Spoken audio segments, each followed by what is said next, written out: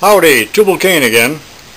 A few sessions back I showed you how to tap some smaller holes with a pecuniar tap head.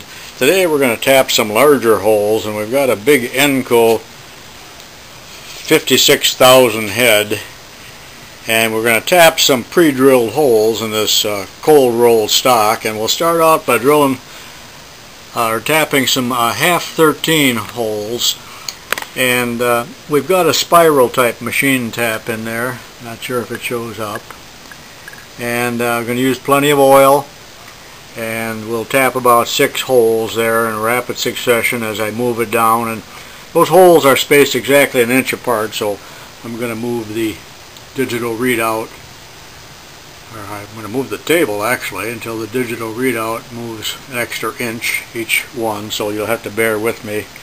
And if we got time, we'll also tap some of these large holes here, which will be with a 3/4 tap.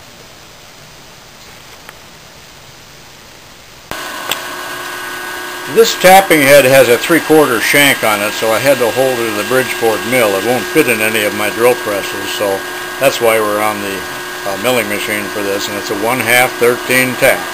Here we go with the first one. Running this machine at about 600 RPM. There's already oil on the tap.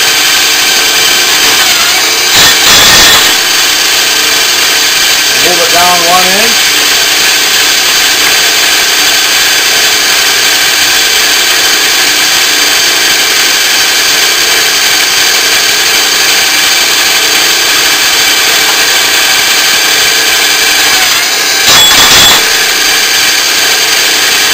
Down another inch.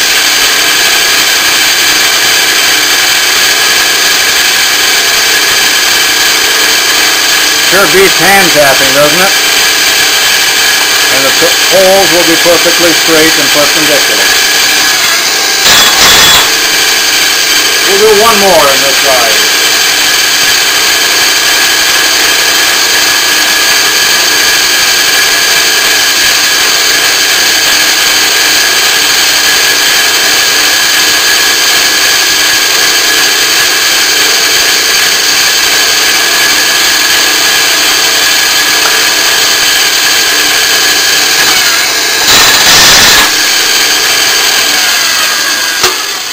Okay, that's enough of that. So now we'll take a little break and change taps, move the work down to the other end, and we're going to tap some 3/4 course holes. Okay, I put the machine in back gears now, which means I have to run the motor in reverse. I think that's the way it goes on a Bridgeport, and we're running it only at about 135 RPM now for this larger tap, which is a 3/4 10 national course. So it's already oiled, and let's turn around and give her a try.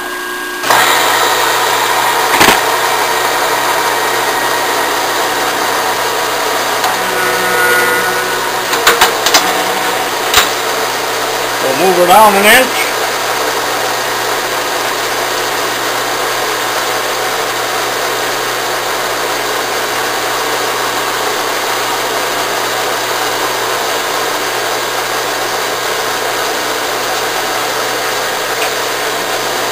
I always lock the table.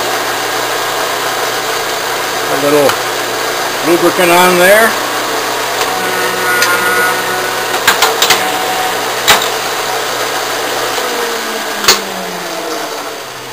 I understand you people at home probably aren't going to have one of these. I've only borrowed this particular one. It's an ENCO, and